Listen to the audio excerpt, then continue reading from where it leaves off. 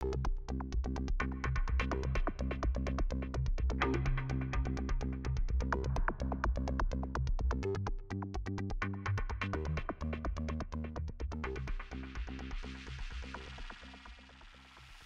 this is MD McCollum. Today, we're going to take a look at using CrazyTalk Animator 2 to create a character with both an idle and a walk cycle. So let's go ahead and get started. We're in CrazyTalk Animator 2, just a brand new project. So let's go to Actor, Character, double click on G2 Cherry. Now she's got a pretty neat built-in phone loop. So let's right click, Action Menu, and let's go down to Stand Phone G Loop. And this is going to be her idle loop, which as you'll notice is 51 frames long. That's what we'll need to export out. So we're ready to go ahead and export this. So let's export this out. We want it to be an image. I use PNG.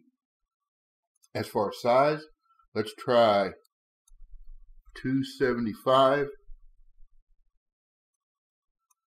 by 450. And let's go 24 frames. And then this is where we want to export from 1 to 51.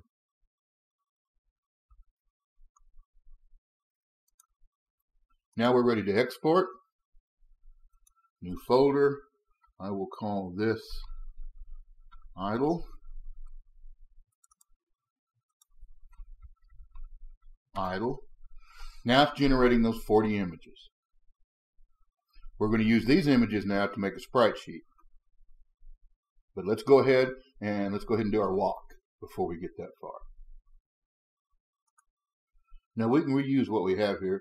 We do need to extend the slider back out so we can have our timeline available to us. Let's open up the timeline. Let's take a look at 2D motion. We can select that and delete it. Put her back in her default mode. And now let's go ahead and take a look at a walk cycle. And for that, let's take a look at using the Puppet Editor. Move. Walk. Let's see what we have here. That looks pretty good. Don't worry about the way it's facing right now. So let's go ahead and record that. We don't have to record an entire timeline of it, but we want to make sure we record an entire loop of it, which that's more than enough there. Now for those of you that are concerned about flipping it, you can come and go to Edit, Flip, Horizontal Flip, and this is the direction that will be native in CTA2 now. So we've got this, and what we need to do now is extract just our walk cycle out. So there's a step, there's a step. We're getting pretty close. 31. So now we're ready to export this. We've still got our size in there. We're still PNG. Except we want to go 1 to 31. Create a new folder. Walk. Name it walk. And now I created those 24 images. So now we're finished with CrazyTalk Animator. And we're going to move on to a sprite sheet maker. Now there are two different pieces of software and two different ways to create a sprite sheet. The tutorial that I learned most of this from, which is a quite lengthy one, I'm going to hand you off to it, give you the link to it, and I do encourage you to look at it. It manually slices up the sprites that Sprite Sheet creates when you bring it into Unity. And he shows you how to do that. The only problem with manually slicing is you sometimes can get a little quiver or a waver because of your pivot point. If you will use Texture Packer, it has a free importer that goes into Unity that as it imports it, slices it, centers it, no waver whatsoever, and it just works easier. So what we're going to have to do is import what we need from their free tool into Unity. So let's go ahead and take a look. Here's the asset store, Texture Packer importer. It's free. We're going to import it. We don't have to import all of it. So go ahead and click None. All we need to import is the Texture Packer import script. So now we're going to import that. Now we're ready to actually use Texture Packer. Now Texture Packer, I learned this from John Martin from Reallusion. He suggested it. It's a great little tool.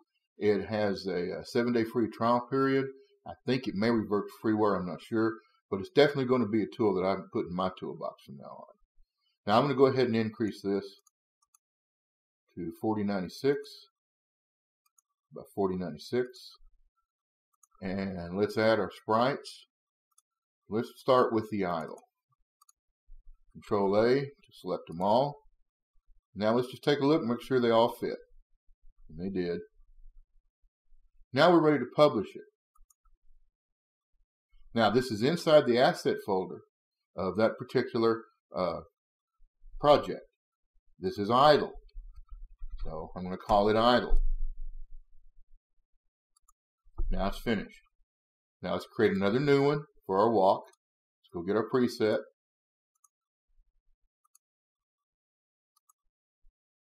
Set the size. Now we'll go get our walk sprites. Control A to select all. Open them all in there. And yes, they all fit. Now we're ready to publish. And this is going to be walk. Now we're finished with that. And it may take just a second, but Unity is going to come back. What Unity is doing now is it's actually importing this. It's working with this. So it may take it a second for it to pop up. There we go. I kind of had to force it to. And now everything is already sliced.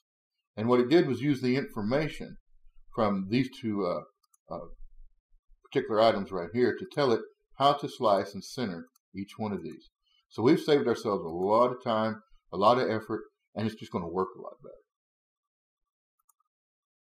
Now we're actually going to combine these two spreadsheets to make one character. So let's go ahead and let's go to Game Object and let's create an empty Game Object. And let's name that Game Object Character.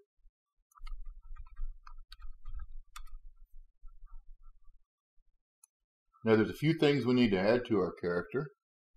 First thing is we need to be able to see it. So let's go to Rendering, Sprite Renderer, and we're going to go ahead and use the first frame of our idle motion to represent our character on screen. This way we can see the character. Now we're ready to go ahead and add Physics 2D, Rigid Body Controller, Fixed Angle, and we do want it set to interpolate. Now at this point we need to add a couple of colliders to it. So we're going to go to Physics 2D. I'm going to add a circle collider first. Now this is whatever tutorial that I've seen basically says to do. Add a circle collider to the feet. Mainly because apparently it works better when you're going up and down inclines, things like that. So that's all we're doing right now. Now I'm not going to spend a lot of time on making the colliders. Y'all can do a better job of that when you're creating your character. We're going to go ahead now and we're going to go to Physics 2D again and add a box collider.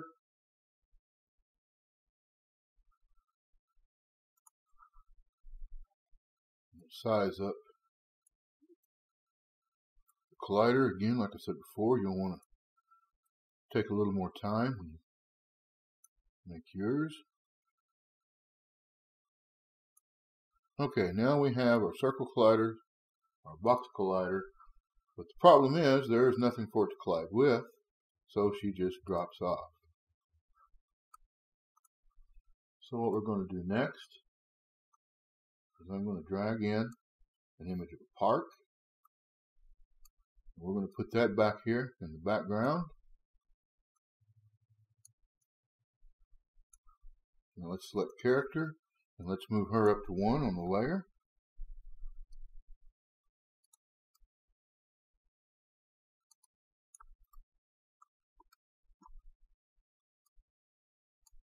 Do a little resizing. This is just personal preference. And now we're going to need to add another 2D box collider, or actually the only box collider.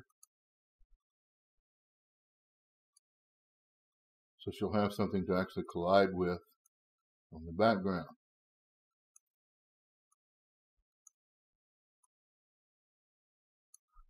Now let's see what we have. Okay, she's not falling through anymore.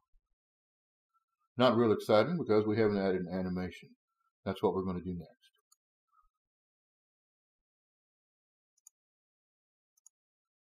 Now the next item up, we right click and let's create an animator controller, and we will call it Cherry Animation Controller, if I can spell. And I know that's real original.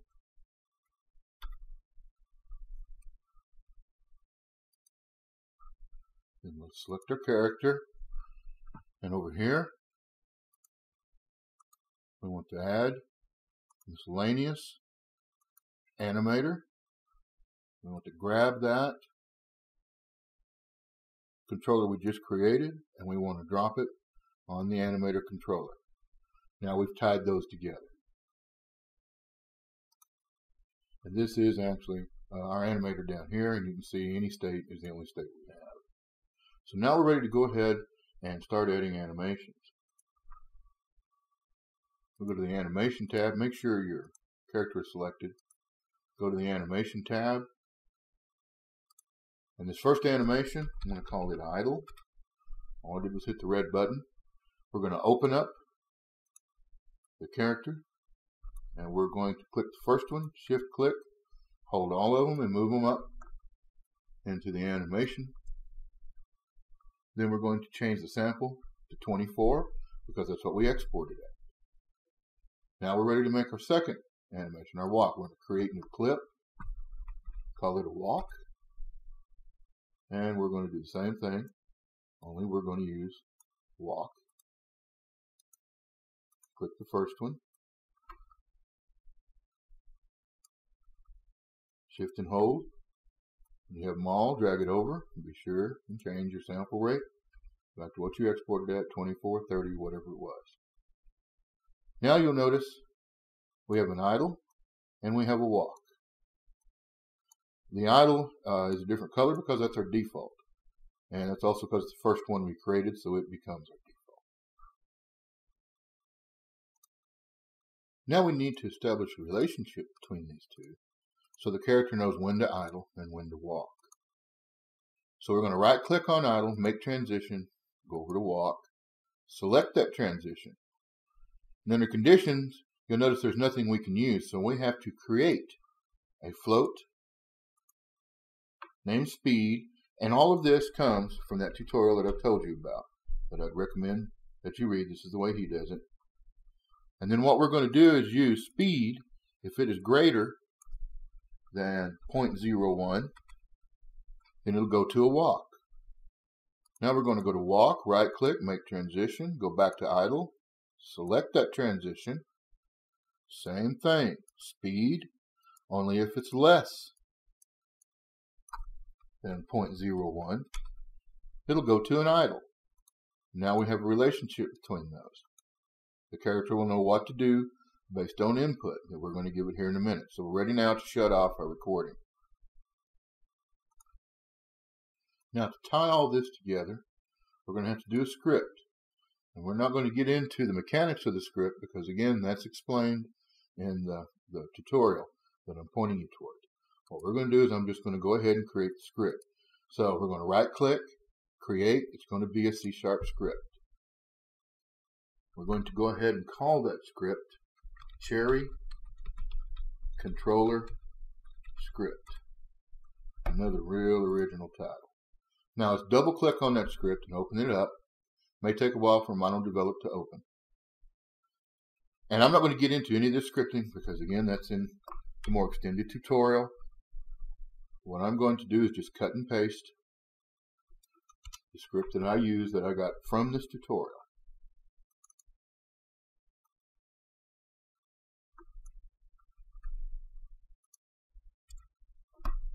Now we're going to File, Save. The extended tutorial goes into this and tells you what does what, how it works, things like that. Now let's just take a look and make sure we don't have any compiler errors before we associate it. Everything's going fine. Idle's working. She's sitting there in her phone idle. Everything's okay. Now what we need to do is associate the script with the character. And now you see there it is. So let's see what we've done here.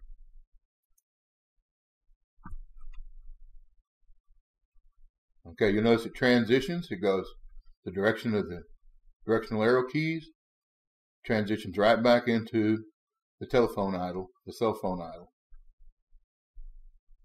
And of course you could have picked any motions to do this with. Now there's a lot more as far as going in and doing jumps, things like that. The tutorial I'm going to hand you off to explains all of this in much more detail. This is just a condensed version of how to use CrazyTalk Animator to quickly create a character, then get that 2D character inside of Unity. One more thing before I go, and that is cleaning up our mess. One of the reasons I left all this in the root was so you could see what was being created. But we really need to clean this up because a game can get very, very complicated. So let's go in and create a folder called sprites. Now you can just dump all your sprites into that folder, or you can come in and create other folders, depending on how complicated, for characters, props, or whatever, however you want to do it. So we would drag that into character, that into character, that into props. Next, create another folder, animations, idle, idle, can go into animations, and the animation controller can go into animations. Now the walk and idle from texture packer, that can go right in with your characters under sprites. Now we can leave it like it is. You can say it's already being cleaned up, or we can create yet another folder, which I would recommend for scripts, because in a game you're going to have more than one script. And then we move that in to scripts. And now you will notice how much cleaner everything is. You don't just have everything dumped in to the root of the assets. You actually know where to go in and find things if this would turn complicated or into a large project. This is just recommended better practice. Once again, I hope this helps.